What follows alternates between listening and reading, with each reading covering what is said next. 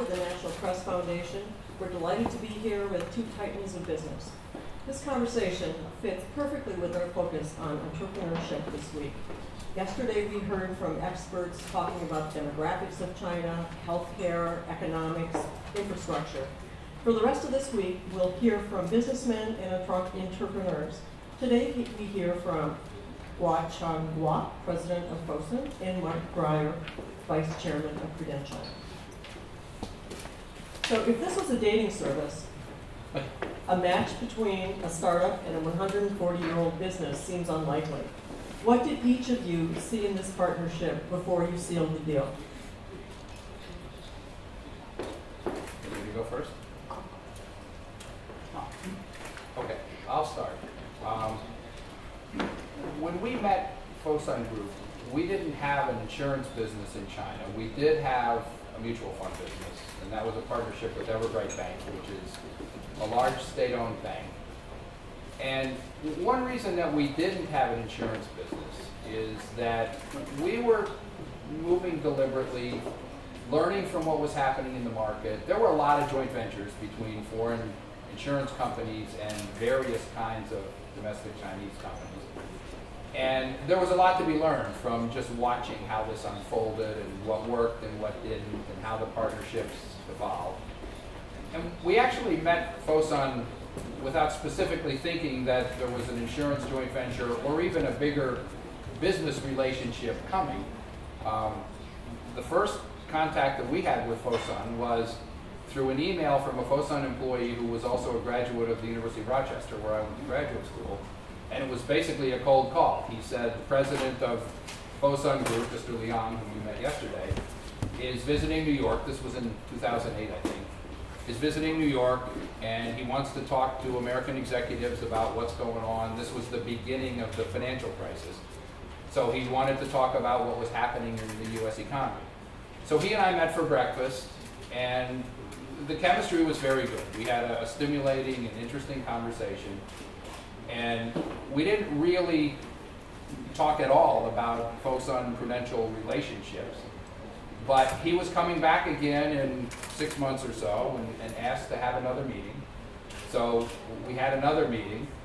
And once again, the chemistry was good. It was interesting and stimulating. And they started thinking, and we started thinking, maybe we should talk about more, and in particular, an insurance venture. And so now we start to get into a little more of the punchline. We had been talking to other potential partners in China. And frankly, we were frustrated. We weren't really finding a good fit. We weren't finding the right philosophy, we weren't finding the right approach to the business, and we weren't finding the right approach to the partnership. But as we talked to Fosun, and then ultimately had a meeting with Chairman Guo, we were on very much the same frequency about the commercial orientation and the mindset of working as partners. So the thing that really, from the Prudential side, and I think probably also from the Fosun side, brought us together was, let me tell you a short story that'll kind of frame this. Sitting down with most potential partners in China, the first topic of discussion was dispute resolution. Sitting down with Chairman Guo, the first topic was, what business can we do? How can we make this work? Where's the commercial opportunity? What does Prudential bring? What does Fosun bring? And how can we make that work together? And then we'll worry about partnership details and framing out the formalities. And that was such a breath of fresh air. That was the connection that, excuse me, that really made the difference for us. The fact that the focus was on the commercial opportunity and a real partnership instead of dispute resolution and one from column A and one from column B for the partners as you go through how to run the business. So we made that connection. As we got to know each other, I think we found a lot of common values, high professional standards, high standards of business conduct, high standards of personal conduct, aspirations for a successful business.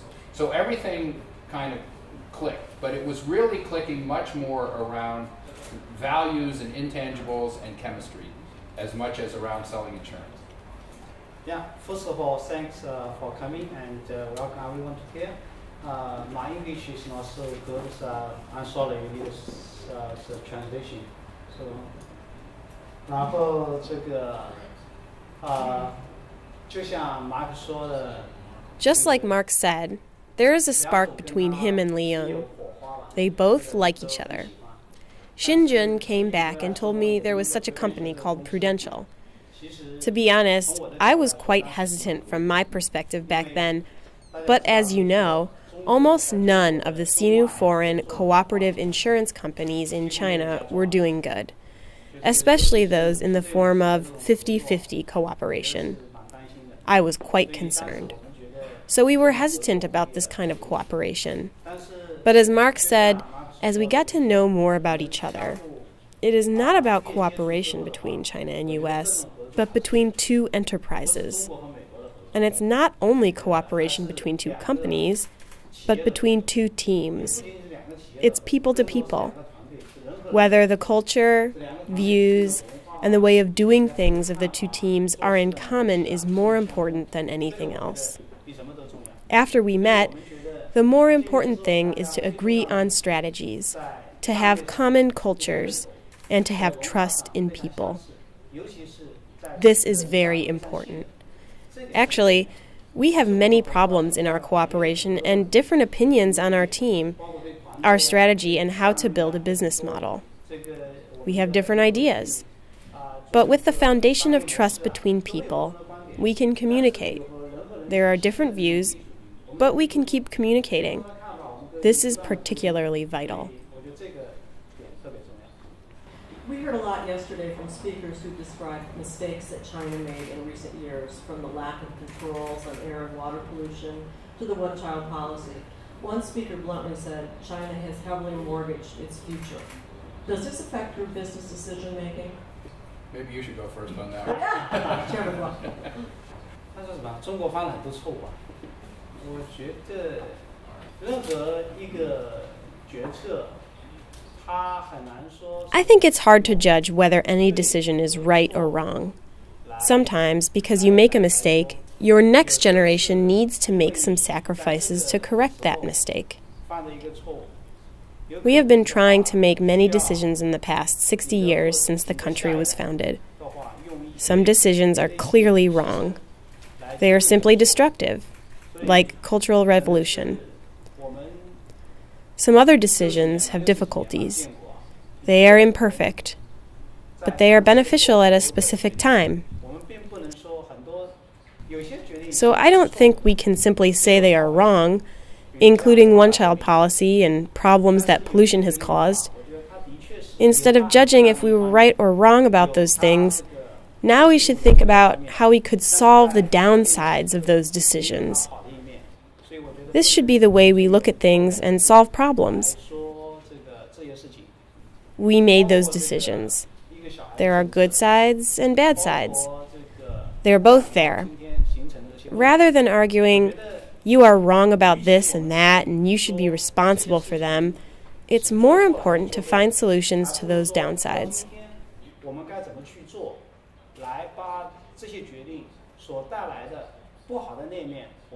For example, it's time to make some other minor adjustments to the one-child policy, so we are actually doing this.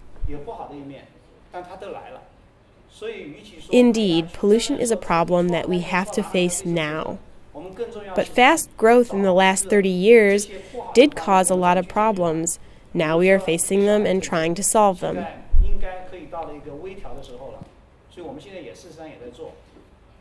These are problems, but also opportunities. For our cooperation, they are more like opportunities. This means more opportunities for Fosun as an investment company.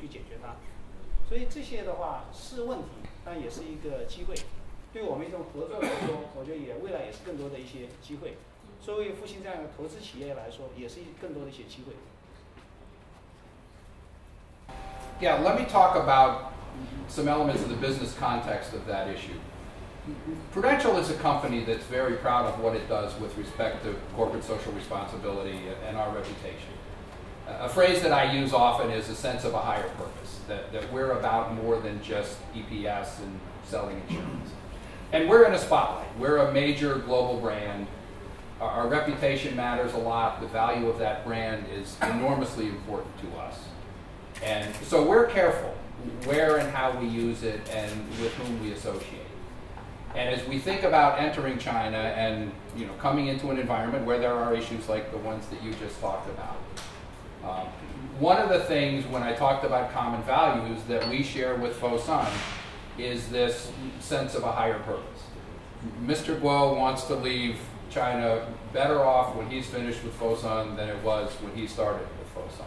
So they've been among the first to establish corporate philanthropic initiatives and a foundation and programs of corporate giving. They've been among the first to address issues related to things like the environment and pollution from the private sector standpoint. So there's a context here for us where coming into a market where those kind of things are true does have an influence on the decisions that we make, the way we think about entering the market, the way we think about our brand in that market, and the way we think about the company that we've associated with in that market. And again, to use the phrase, the sense of a higher purpose and the focus on the value of our reputations and the sense that Fosun has of giving back and doing the right thing and having an impact are all things that are important to us, and part of that fit in values and the way we think about things that allow us to operate together the way we do. We'd like to open this up to the 10 journalists that came to Shanghai with us. So, Fred? Mark, can you go back to what you said at the beginning of your discussion? Sorry, excuse me. We need the microphone. Otherwise, Oh, I'm sorry. The guys in the booth need to hear. Can you go back to the beginning of your discussion when you mentioned that you were looking to make inroads in China? Can you explain a little bit about that? I mean, obviously, the growth of China is an attraction for any company that's looking to expand globally. But what else is it about China, the Chinese economy, and the maybe demographic changes, financial changes, economic changes that made it perhaps imperative for Prudential to expand in the way that you have? Well, imperative may be a good choice of words, because if we're looking around the world at opportunities to grow and opportunities to use the skills that we have in running insurance businesses in particular, then China is at 40,000 feet a great opportunity and, in quotes, an imperative. But as we looked at the market, we also, as you dig deeper, the underpenetration of the sale of insurance would imply that there's an opportunity that's out of proportion to just the scale of the country. The fact that most competition was kind of plain vanilla in the sense that it was hire agents and see what they can do, and we thought we could do better than that. We have a great track record in international insurance. We're the third largest life insurance company in Japan by sales, and that is a shrinking market where we out-execute the enemy. And as a result of that, we gain market share and we grow rapidly. So we thought the combination of the scale of the market, the under-penetration of insurance products, and the nature of competition made this a good place for us to be. We needed the right partner to come in and execute, because in China we have to have a joint venture partner. We can't have a wholly owned subsidiary. But the attraction of the market was based on those kind of characteristics. Chairman Guo? 进入这个，我觉得实事求是说，这个保德信进入中国不算早啊，的确。 To be honest, Prudential didn't enter China early. It is indeed an urgent matter. It should enter China as soon as possible. It is not early. But relative to the future, it's not too late too, because China is still having high growth. To use one term, insurance penetration, the proportion of insurance strategy to GDP is not high, so the future room for growth is still large. Now the policies are not supporting insurance by, for example, using insurance for taxation deferral, but in the future there will be such policies. So China's insurance sector will have another wave of rapid growth. This is the first point. The second, like Mark said, we need to have Chinese characteristics based on our experiences in the U.S. Besides, we need to find some new growth methods with the backdrop of the internet, especially the mobile internet. So we will have bigger room for growth. In these aspects, both of us completely agree with each other. So it's not copying experiences from the US or Japan. It's more about combining with China's conditions on the basis of experiences and then creating more good business models.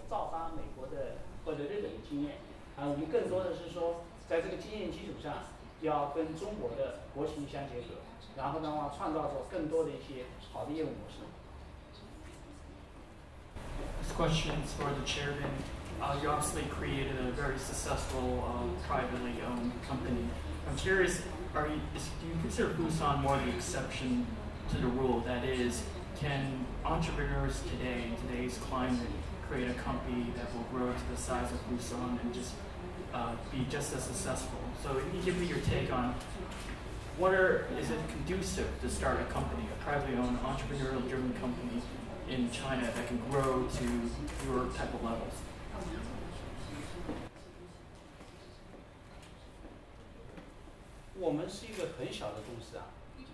We are a very small company.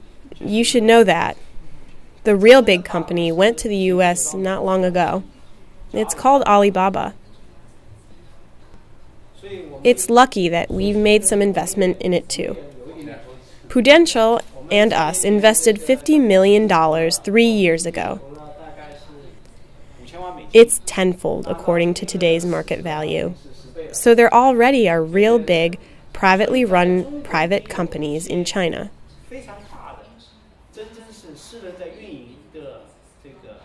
Just to give you some examples, like Alibaba, Tencent, Lenovo, and Huawei.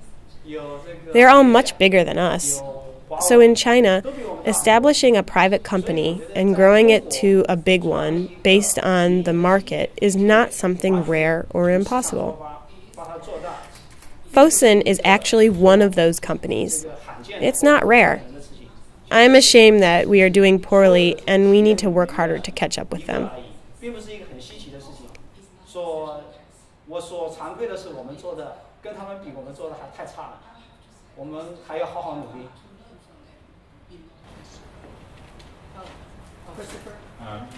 Mr. Grier, could you talk about more generally the challenges and some of the successes you've seen for other American businesses or Western businesses in China and Shanghai? And I'm from Detroit, so I'm obviously thinking of the auto industry, but Yeah. any that you could comment on that? Well, let me start with insurance. As Mr. Guo said in his comments, that there were a lot of joint ventures between foreign companies and Chinese companies that weren't working very well. And there were big challenges around alignment of expectations. There were big challenges around communication. One thing about the insurance business is that it starts off slowly, and it has an appetite for cash when it's starting. And there have been times in the not so distant Chinese past when the horizon was pretty short, and the desire in the market for a quick payoff was on everyone's mind. And so having patience to build an insurance company, reconciling the expectations that it's going to take time, it's going to take capital, and we've got to build it, was something that was not always sort of right in front of everybody. And by the way, that's been right in front of us from the beginning. We're very careful about making sure that whether we like it or not, we both know what to expect. So I can't point to, this is a long way of saying I can't point to any joint ventures in insurance that I would describe as having been extremely successful in China. And a lot of it reflects the dynamics of partnerships and just some of the frustrations around the foreign partners and the local Chinese partners. I don't know enough about other sectors or other industries to answer that question. Mr. Guo may have some views on other partnerships outside of insurance that have worked. Do you have advice for other American companies, though, that are trying to break in? whatever. Do you have advice for other American CEOs trying to break in to this market? Well, the choice of partner is number one, number two, and number three. I think making the right decision about the partner and the partnership is the only way to ultimately succeed. And in our case, as I said, there were a lot of positive intangibles around values, around approach to business, around standards of conduct and expectations. So I think the starting point, and we were very, very deliberate about our approach to choosing a partner, and Fosun Group was very deliberate about their approach to choosing a partner. And I think that would be the advice. Just don't rush, take your time, and wind up with the right people across the table. 这个国外企业来中国投资，然后的话呢， Foreign companies come to China to invest. Actually, Fosun also goes abroad to invest. When we went abroad to invest, I told my team not to complain. No matter what problems we encounter, don't complain. Because when you go to a new place, you must adapt to the new environment, get familiar with it, and contribute to the local community. Not to ask the local communities to change in order to meet your demands. I joked with Japanese companies, you Japanese companies go to the US to invest. You say you're not capable when you fail. Then you come to China to invest, then you say China's business climate is bad when you fail. So I agree with Mark that you must understand the local business environment, find a good partner, and make a business decision that suits you. So don't complain, and work constructively.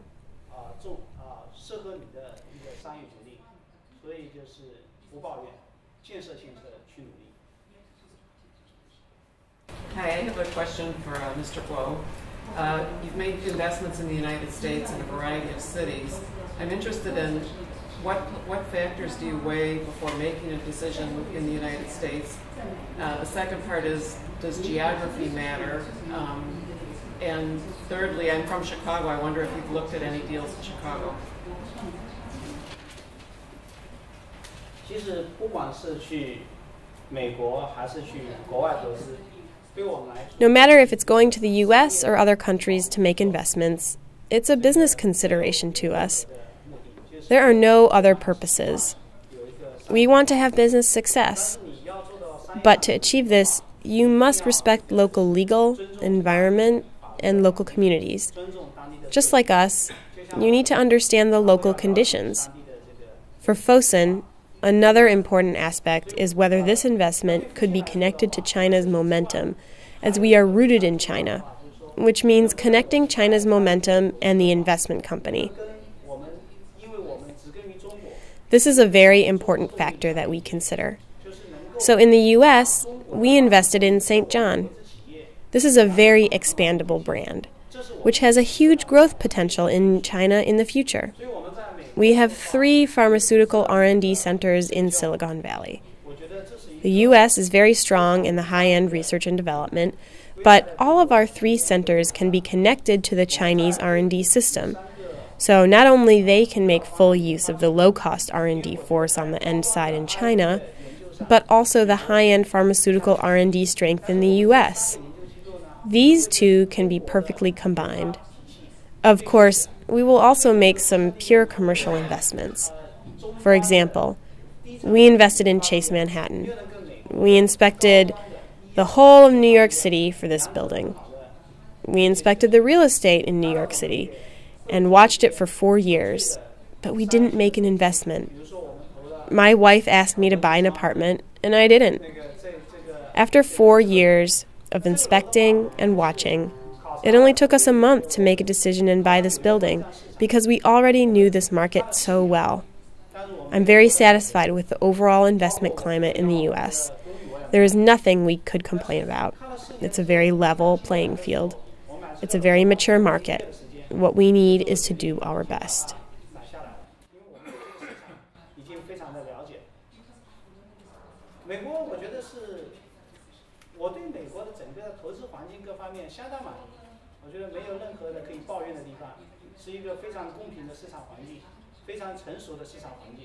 所以要的是我们自己把它做好。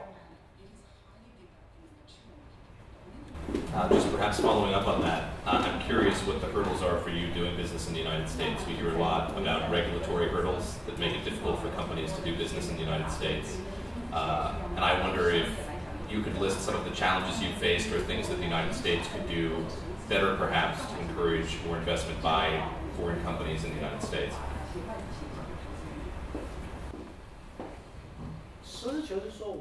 To be honest, I didn't see any hurdles. No matter if it's investing in St. John, purchasing Chase Manhattan, or establishing 3 R&D centers in Silicon Valley, we never had any hurdles. So I don't think it's a problem. I think what the U.S. needs to do is not to differentiate whether this company is from China or from another country. We need equality. As an investor, we also should not expect special treatment because we are from China. China is already the second largest economy in the world. Many investments are going to the U.S. and many investments are going to China. This is normal. It would be abnormal if there were no such investments. So it's very natural for increasingly more Chinese companies to go to the U.S. to invest. It should not be an exception. The U.S. government does not need to make some special decisions to welcome Chinese investment, but it should also not discriminate against Chinese companies as well. That would be enough. Especially towards Chinese private companies and also state-owned companies that are running based on market rules. Do not discriminate against them.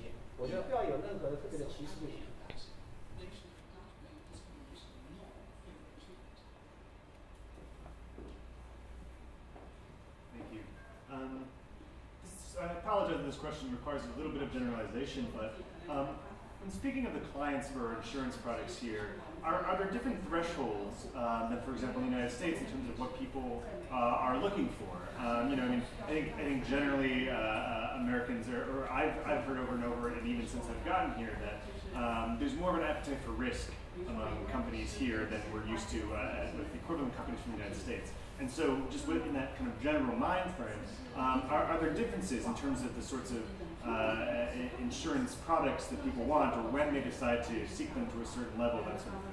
Thank you. Should I start? Part of what we're trying to do in the Chinese market is focus on what we call protection life, the products that actually provide significant material life insurance benefits, and corollary products maybe in things like healthcare or retirement. And I'm saying it that way because your point about risk, not just on the part of companies, but also on the part of consumers, matters. There have been times when the market has been dominated by sort of short-term investment-oriented type products with a lot more bells and whistles around the investment pieces and not such an emphasis on the quality of protection. And when I talked about our legacy in international insurance and the things that we've done in Japan, what we've built there is a business that is the best in the world at selling protection life. And so our emphasis in the business is to try to shift people away from thinking about investment attributes and financial risk into thinking about financial security and protection. But it's a battle in the marketplace because the legacy is very much around a shorter term focus, more risk and more investment attributes.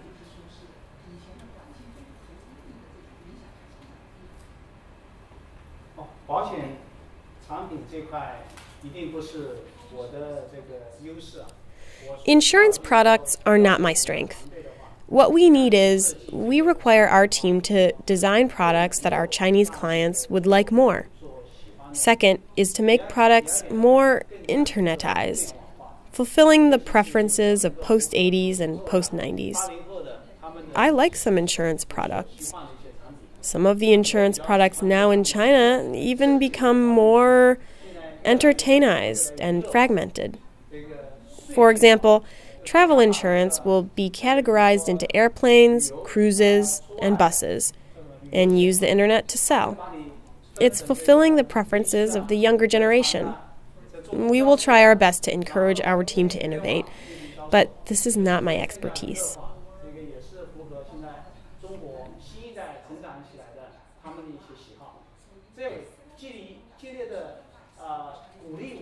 团队去创新，但肯定不，这不是我的专业所在。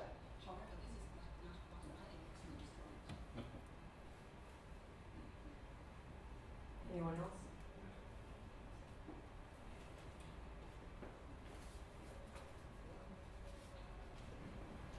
I have one question left here. How will the Xi-Obama agreement to cut greenhouse gas emissions by 26 to 28% affect your industrial businesses? Do you have an obligation to help meet this goal?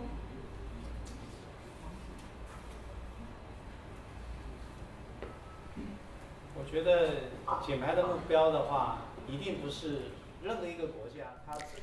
I think the gas emission goals are not, in any country, need to consider the reactions and pressures from its neighbors when setting a development goal.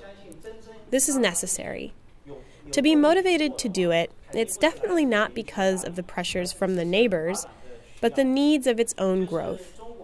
China is going to cut gas emissions and face environmental problems. On the one hand, there are pressures from other countries. I believe there are. But more importantly, from the consideration of our own development, we need to do this until a point. As you can see, much of our water is polluted and there is smog in Beijing. Shanghai is not that bad. Have you been to Beijing? Did you come from Beijing? The air is good these days. There is a term called APEC blue. It is unusual. But now we rather slow down our growth to protect our environment. From this perspective, there will be an impact on us. For example, we have steel sector development. We need to spend more to transform our manufacturing sector and steel sector. We need to invest more in protecting the environment. This means our profits will be lower. But I think this is a cost you have to pay. On the other hand, this is also an opportunity for us, because this will create many more new sectors, including water processing, air processing, energy saving, new energy, etc. There will be more opportunities. So for Fosun as an investment company, we need to pay more costs on the one hand, but we also see more opportunities on the other hand. We will work based on this mindset and direction. I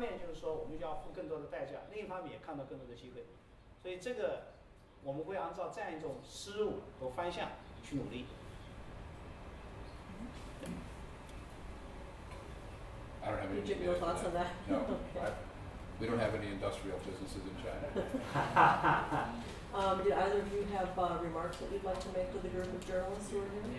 We have more questions. Oh, I'm sorry. I'm from Detroit, which is considered a distressed city or a Rust Belt city, and there are many others in the American Midwest and elsewhere in the United States. I'm very interested in the role of Chinese investment dollars in buying distressed real estate.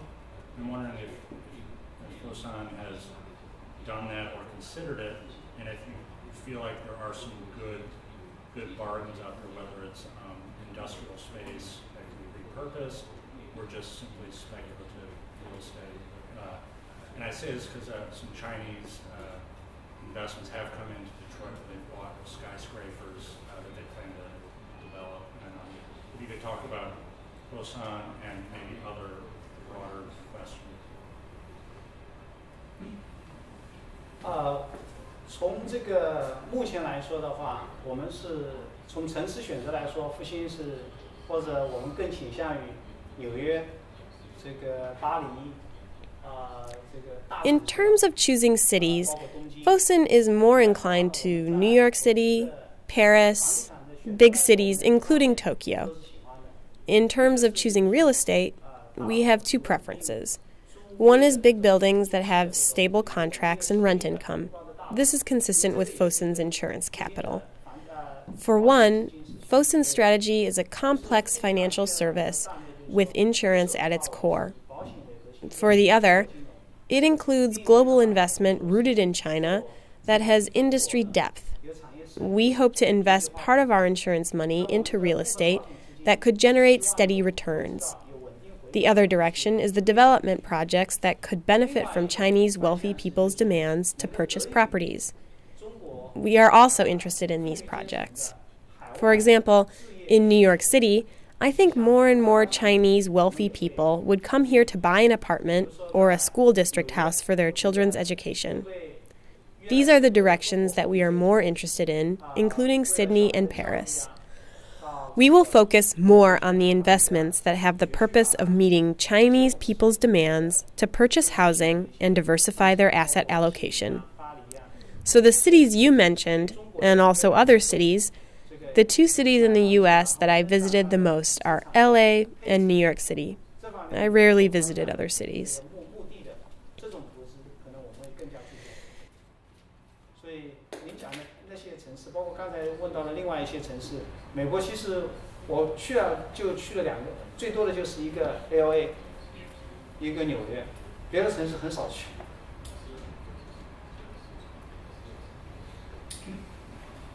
I have a question for each of you, and to you, Chairman. What do you think that China can do to better attract foreign investors to the country?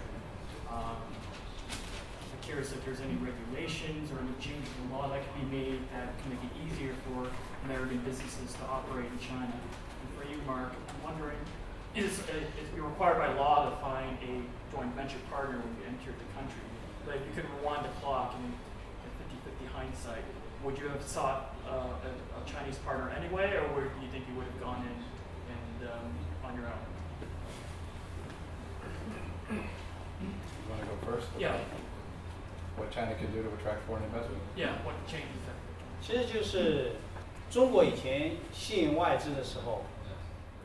For a long period of time in the past, China used preferential tax policy to attract foreign investment. In fact, this is very unfair. Local companies pay a 33% tax. To attract foreign investment, we offered tax exemption or 15% tax. I think this era should have passed. In the future, what we really need is to provide the same national treatment to both domestic companies and foreign companies, allowing them to compete equally. What Chinese governments need to do is also to build a level playing field. As you all see, we are building free trade zone. We have signed a trade treaty with South Korea. We are going to sign a free trade treaty with Australia very soon. What we need to do more is to build a lawful and legal environment that is based on international rules and equality. There is still a lot of work to be done in these areas. After joining WTO, we have revised many laws according to the WTO rules. The beneficiaries are not only limited to foreign companies. I don't know if I made myself clear. We as a private company also desire a fair, transparent, and regulatory environment in which we could compete with foreign companies and state-owned companies, instead of special treatment for everyone, which I think is inappropriate. Indeed, a lot of work still needs to be done in these areas, but I also see it is being done. I believe it will become better and better.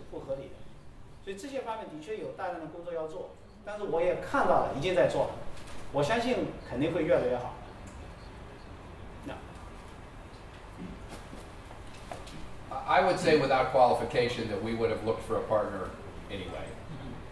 We don't know a lot about doing business in China. We know a lot about products and risk and compliance and insurance. But you got a glimpse of the insight that Fosun has into the dynamics of the market and behavior. And Fosun is a very high value added partner. They bring specific distribution opportunities to us. They bring expertise in the marketplace in general. They bring important relationships, well respected, for example, by the regulators that we have to deal with. So we would have looked for a partner, I think, no matter what, whether we were required to or not. And I think we would look for the attributes that add value to doing business in China, and they're the attributes that Fosun brings to the relationship. Well, let's give Blake a question. Oh, thanks. I cover cybersecurity based out of Washington, D.C., and I was interested to hear Vice Chairman Grier talk about establishing trust between these two companies. And you know, I'm always hearing about all of these threats coming out of China and this, you know, dark hotel piece of malware that targets CEO level types of hotels, and you know, China is often portrayed as sort of an enemy or a threat. I'm wondering if both of you could elaborate on what you can do to establish trust and how that sort of environment and perception impacts these bilateral relations between companies and between the countries. Thanks. Well, I'll start. The cybersecurity is deeper water than I swim in, so I can't add very much more to specific issues around cybersecurity. With respect to the trust issue, it's very much one-to-one, company-to-company, person-to-person. And I would go back again to the choice of the partner and making sure that we have everything right up front, and that we have the personal chemistry, and that we have the trust and respect, and that we have, by the way, appreciation for the value that both of us bring to the relationship. So the answer to that one with respect to the trust question, which then I guess extends into issues like cybersecurity, in my view is, again, having the right partner.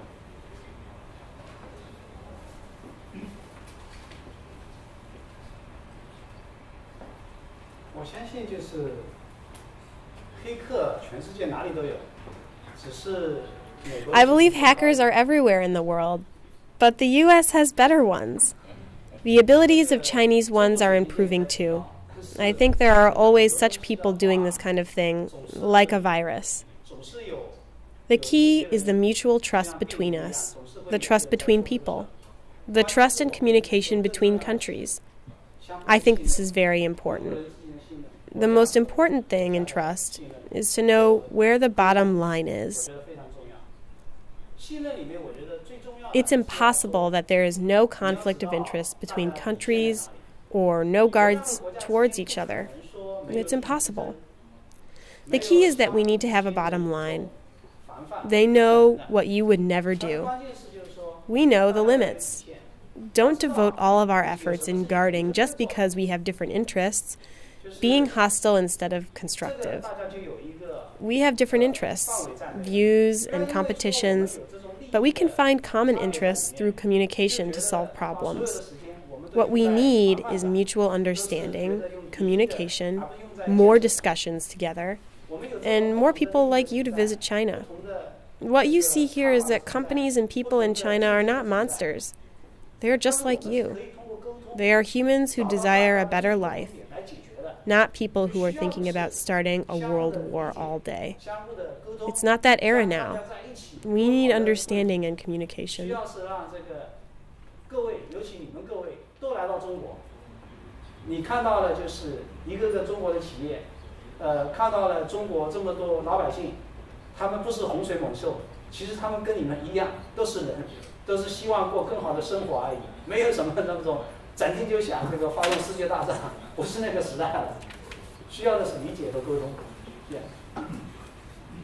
Bob?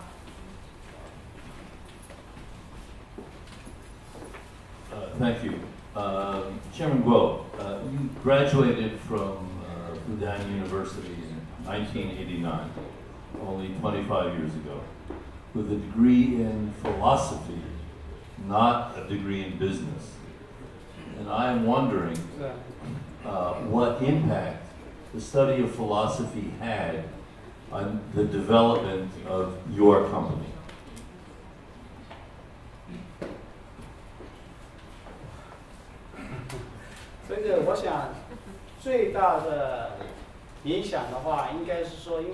I think the biggest influence is, I don't know about the U.S., but in China, studying philosophy means you have learned nothing because it doesn't have an expertise. So studying philosophy in China is equal to learning nothing. The silver lining is that it makes me realize the importance of partners. Because I'm not an expert myself, I realized the importance of my partners since I started the business. Fosun has been having an open and cooperative culture all the time. 4 partners have been always together since we started the business in 1992. So we value cooperation very much. If you must ask me to say something about the influence of studying philosophy on my business thinking, or about the difference it made on my views towards the society and other opinions, the most important thing about studying philosophy is that it gives me faith, which is that I'm against all forms of extremism. I don't believe there is any merit in any extremism. I believe in inclusion, tolerance, and communication. I believe in looking at an issue from other people's positions. I'm only extreme to oppose extremism. I don't oppose any other things. I try to understand them.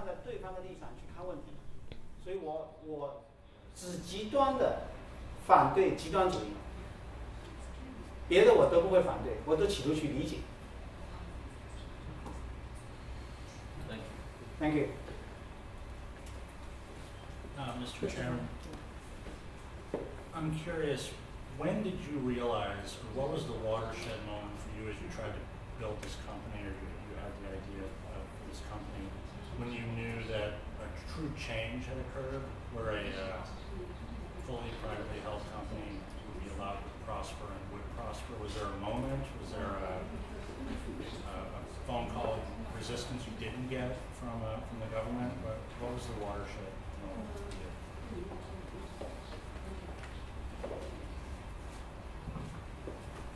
其实我觉得，对我和我的伙伴来说的话呢，其实我们从来不是说一开始就说一定要做的多大。In fact, for my partners and me, we never said how big we wanted to grow from the beginning. Because 4 of us are from rural areas and our parents don't have comfortable conditions, the first thing we thought about was, of course, to build a great company that is important to society. But the first step was to think about how to make this company survive and how to earn enough money to support ourselves, our employees, and our parents. After having developed step after step, we might have thought more. When we have developed to a certain level in China, we considered whether we would go abroad. So the growth of Fosun was step by step, not like some internet companies that have been very big vision right from the start, and wanted to build a company that can do any business in the world from the beginning. Like Alibaba, it has a great vision. We developed step by step. Fosun never stopped broadening its horizon and vision, but it's more about where we can see from here and where we want to be. So we develop step by step.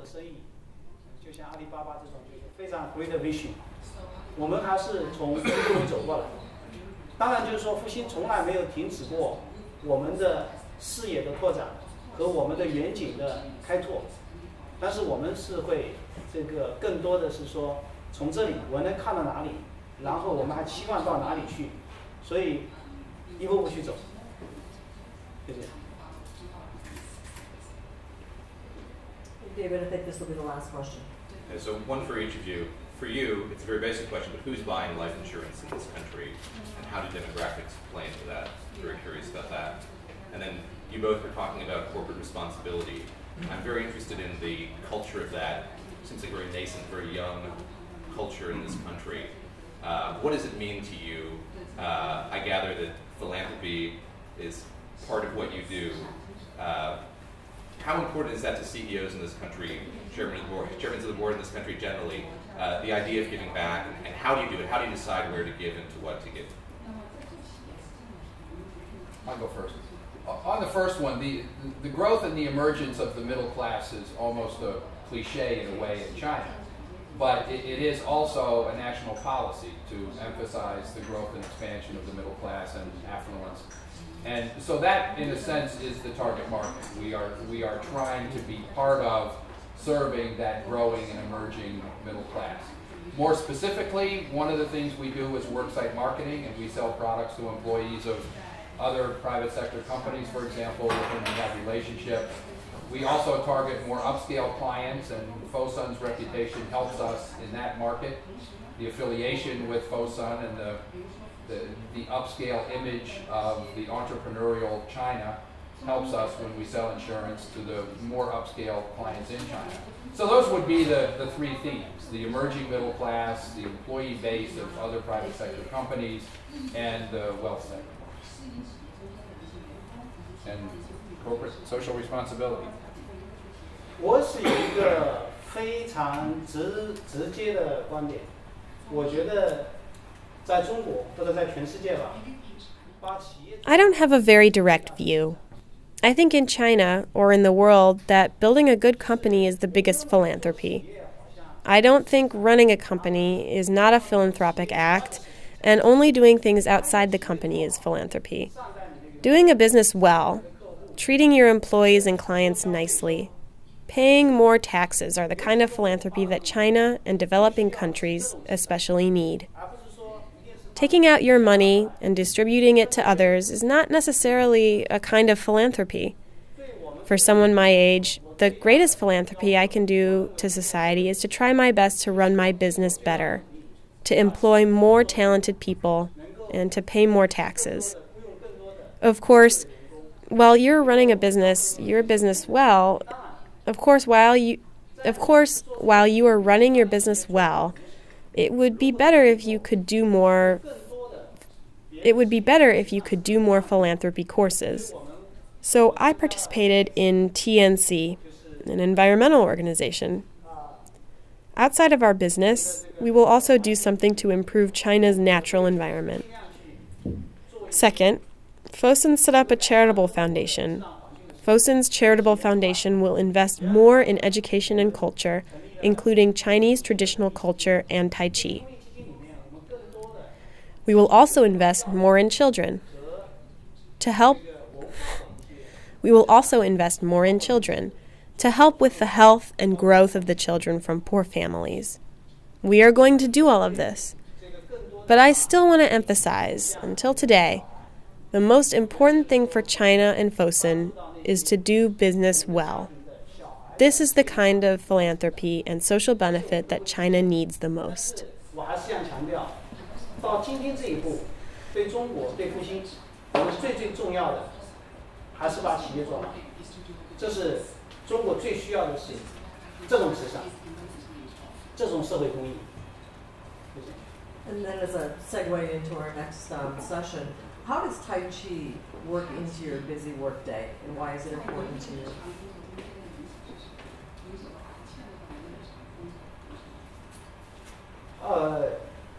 一个的话就是这个，其实你这个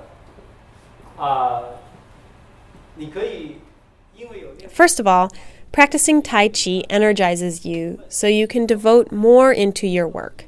Second, it maintains a better balance between your body and mind because it not only focuses on the external. Tai Chi also focuses on your inner world. The best thing about Tai Chi is that it doesn't have many requirements about time and place, so it's the most environment friendly. I used to play golf a lot, but you know, golf needs a large amount of land and a lot of time, and it pollutes. Tai Chi requires nothing.